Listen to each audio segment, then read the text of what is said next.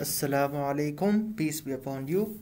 This video is second in a continuous series in which we show Muhammad Hijab's strawman, intellectual dishonesty, and lack of understanding about Islamic philosophical tradition, Falsafa. Today we are going to discuss a very important issue in this regard, that is Avicenna's definition of contingency and Hijab's blatant and deliberate misrepresentation and misinterpretation of Avicenna's argument in an attempt to save his intellectually corrupted, unsupported and debunked Tauheed of Athari school and his spiritual father Ibn Taymiyyah. Please keep in mind that Muhammad Hijab shows this intellectual dishonesty because he believes, as all Atharis do, that divine simplicity, the belief that all of God's attributes are one and identical to each other in their reality, which is called in Arabic as Suhrawardi, is kufr. It is laughable already that Muhammad Hijab has to take his defense of Islam from Avicenna, who is labeled as a kafir by his own school. But what is even more questionable but not unexpected is that he misrepresents the argument of Avicenna just to avoid the necessary entailments of the argument. So let us get into this analysis. As you might all know, that Muhammad Hijab recently wrote a small book to explain Avicenna's contingency argument. He also claims that he is going to do a PhD in Avicenna's contingency argument. The name of the book is The Burhan, Argument for a Necessary Being, inspired by Islamic thought. At some points, the book is satisfactory and it does a fine job to present the argument in the first few pages, but what is very relevant to this discussion is that Muhammad Hijab at one point is being absolutely dishonest and tries to fetch in the definition from Ibn Taymiyyah into Avicenna's argument just to avoid the necessary entailments of divine simplicity. Before pointing out the mistake and intellectual dishonesty of Muhammad Hijab, let me explain what philosophers and mystics mean by when they say that they believe in divine simplicity at the first place. They mean that there is no ontological plurality within God such that God is an absolutely simple entity. All the attributes of God refer to the same signified, the same reality that is his essence. While it is true that the attributes are meaningfully and conceptually different from each other in their meaning and how humans imagine them, but they are not distinct in how they refer to the same reality and within the divine essence. And they subsist in absolute unity within the divine essence. Atharis do not believe this because they believe that even at the plane of divine essence, the attributes are distinct from each other and entail a plurality of aspects within the divine essence. Avicenna, in his works such as Al-Isharat Wal-Tanbihat, Al-Ilahiyat min al-Shifa, clearly argues that divine simplicity is a necessary entailment of the contingency argument, or put it even more clearly, the necessary existence that Avicenna proves through his arguments is by definition an absolutely simple reality that has no internal multiplicity. Hijab is either ignorant about Avicenna's position, which I honestly do not think is the case, as I will show you some videos where he is accepting that he actively misrepresents Avicenna's argument, or Hijab is deliberately misrepresenting Avicenna's argument in order to save his Athari position, which I think is an act of great intellectual dishonesty. It is absolutely fine if he wants to disagree with Avicenna as long as he provides an actual argument against him, but to simply and blatantly misguide people by claiming to present Avicenna's argument and then changing the goalpost halfway through the book is nothing but intellectual dishonesty. On page 23 of his book, he smuggles in the definition of Ibn Taymiyyah that anything that can be detached from the whole is the part, and anything that does not have a part is a necessary existent because it cannot be in any other way. I am just going to demonstrate how this conception of what a part is not consistent with the Avicennian view. For for Avicenna, an existent is a contingent existent if it is possible in itself, such that there is some other existent that must necessarily exist ontologically prior to this existent for it to exist, and the non-existence of some other existent that is not numerically identical to it implies the non-existence of this existence. These are both the possible ways in which Avicenna's definition of contingency can be framed.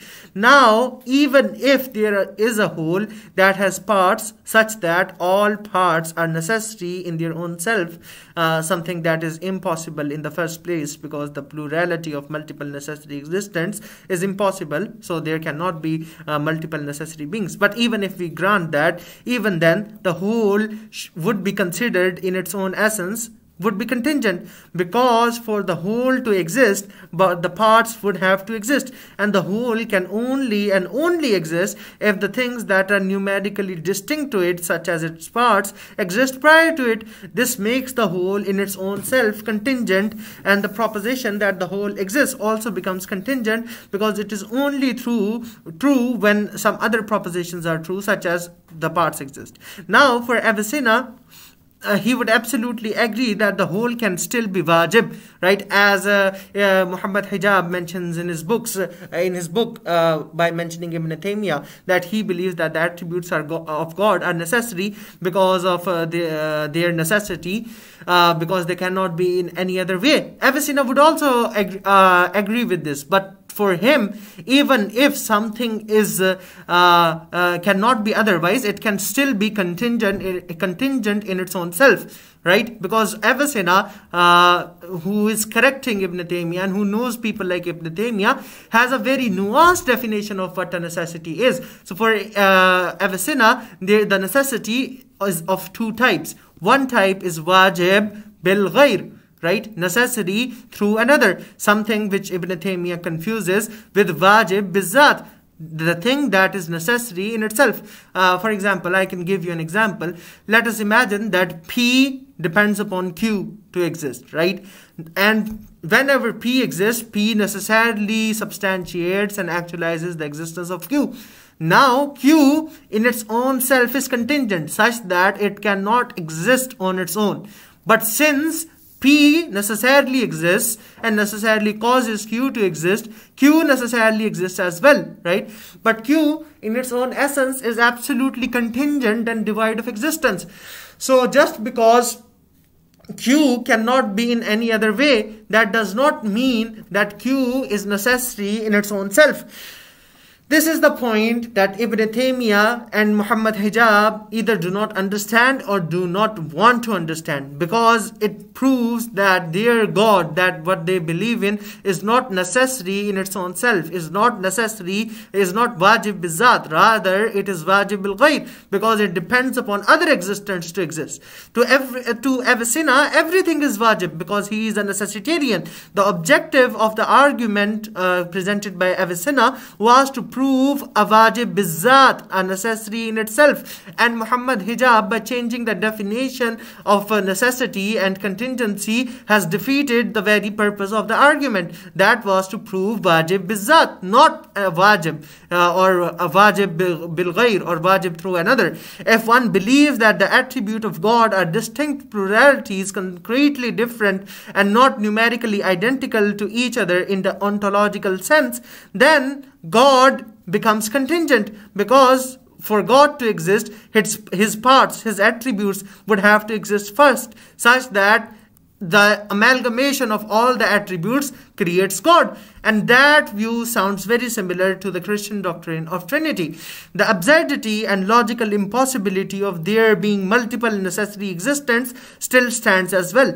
Ibn Taymiyyah mentions that attributes could not have been otherwise, so they must be necessary in their own existence. If that is the case, then under Ibn Taymiyyah's definition, everything is God for Avicenna, because because Avicenna believes that everything is necessary, everything is wajib. Either it is necessary in its own self, wajib bil-zat, or necessary through another, wajib bil-ghayr. Ibn Taymiyyah tried to present a definition of necessity as something that could not have been otherwise. If we take this definition, then for Avicenna, every existence is God, or every existent is wajib. Muhammad Hijab mentions this definition of Ibn Taymiyyah in his booklet as well, and changes the definition of Avicenna into the definition of Ibn Taymiyyah, and that is a very conscious move, because he knows if he takes the definition of Avicenna, then he would have to believe in divine simplicity, because for Avicenna, the thing that is necessary in its own self is indeed absolutely simple. So Muhammad Hijab and his Taymiyyah group that is trying to use this absurd definition of what a part is without any understanding of Avicenna's definition of contingency, necessity, contingent in itself, wajib in itself, wajib through another, should just leave contingency argument and negate divine simplicity, rather than being intellectually dishonest and misrepresenting Avicenna's argument. Muhammad Hijab literally cites a normal English dictionary, not a philosophical work, to support his definition of what a peace is. That is a highly unintellectual move. This is as low as one can get to somehow prove their point and defend their view. It is not the case either that Hijab does not know about the necessary entailments of Avicenna's view. In his recent Londonian talks, he has made it clear that he realizes the supposed problem with Avicenna's argument. Even after this, he tries his best to misrepresent it and somehow make it compatible with his views, a thing which cannot be done because of its logical impossibility. One more problem with their definition of a part is their inability to demonstrate any argumentation against someone that posits that universe itself is an independent existence and energy can neither be created nor be destroyed. In this way, no part of universe can be taken away from it. Right? To such an objection, these people would be totally dumbfounded. They believe that everything is God kind of thing. Yes. And so he's denying that the universe is even made up of parts. He's saying that, where do we just kind of see it in this way, but it's not parts. So how would you prove that the universe? I guess we're doing It's a very good question. Right. So we need to define what a part is. Okay. Now, in the study of mereology, there are about 10 or 11 definitions of part. About 10 or 11 definitions of part. The way in which I will end up making this argument is that a part is basically what is defined in the vernacular as a piece of something. A piece is something which is susceptible to assembly or disassembly, like something which can be attached to something or detached from something, broken up. This is what I mean by a piece. And it's important to define a piece or a part in that way, but there are other ways of defining a part. So for example, if I say, I'm part of this class, or it's different from me saying that a part of my dissertation was X, Y, and Z, or a part of my in the vernacular it can be used in different ways. So you have to be careful what we mean by it. What we mean by it, which is not what Ibn Sina means by it, by the way. I will explain why. Ibn Sina's definition is actually problematic of what a part is. Al-Ghazali mentions that. I'm going to just preempt this because I don't want people using the wrong argument. Is that his definition of part may include the attributes of God. That's why you have to be careful. So Ibn Taymiyyah said you have to define it like this. If you want to make this, you go define it like this. And that's why a part is something, because none of the attributes of God can be attached or detached from God. It's impossible. Okay? So a part is basically a piece. When we say part, we're talking about a piece. If you look in the dictionary of what the word piece means in the dictionary, that's what we mean by a part. But Ibn Sina, it could be argued that his definition of part includes the godly attributes. And in fact, this was not just Ibn Taymiyyah. Al-Ghazali attacked him for this as well. In fact, in his Tahafut al-Falasifa, the incoherence of the philosophers, Al-Ghazali massively attacked him. On your point, of the universe could be. It's not composed of parts. I don't think anyone can make that. It's a mereologically redundant argument. It's an impossible argument to say the universe has no parts. Unless he's defining part in a way which is mereologically impossible.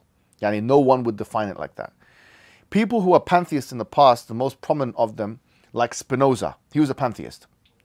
I'm not sure if you know who Spinoza is. He was a heavyweight philosopher in the 17th century, 16th, 17th century. He existed at the same time, I think, as Leibniz.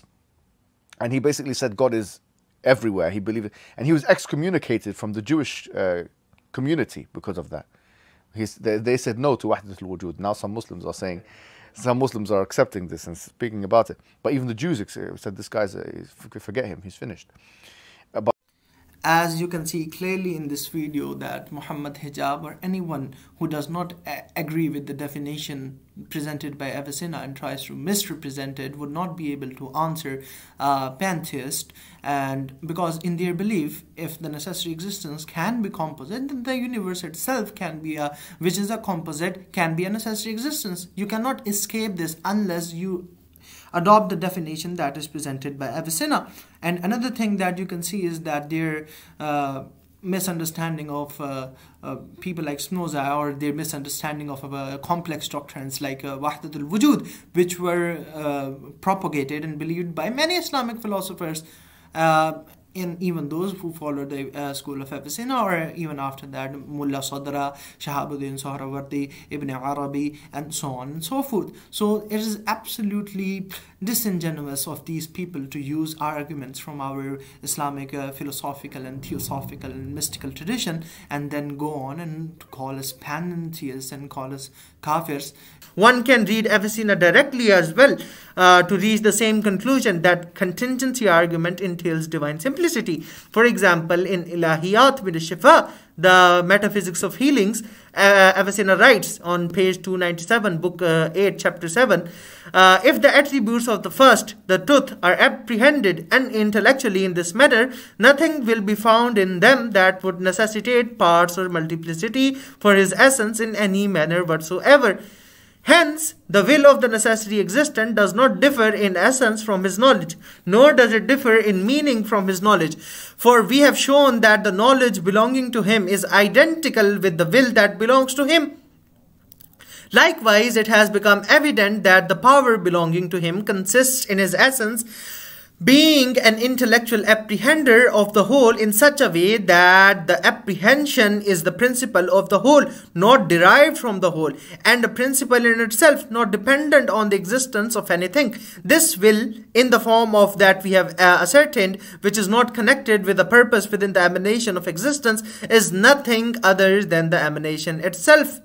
Right? So Avicenna also clearly mentions divine simplicity in his works as well. So I ask Ibn Muhammad Hijab and his supporters to sincerely think about this issue and to read Shaykh Rais himself, and not to bring in Ibn Taymiyyah's definition into Avicenna's work, and to treat Avicenna's argument as his own and accept its necessary entailments. If they do not want to accept the necessary entailments of the contingency argument, then what they can do is to simply reject it and present a solid rebuttal of this argument. I ask all of you to sincerely think about this issue and see how this person is misrepresenting Islamic philosophy, and to support us in this series. And please share and subscribe if you like this video. Inshallah, we will be doing more videos like this and presenting thoroughly the views of the authentic views of philosophy, and we will not let these people own the discourse and present their own distorted and misinformed versions of the contingency argument and Islamic philosophy just to fit their own agenda. Thank you very much for watching this video. If you liked it, please like, share and subscribe, and comment, share your thoughts. Thank you very much. Ma'as salama.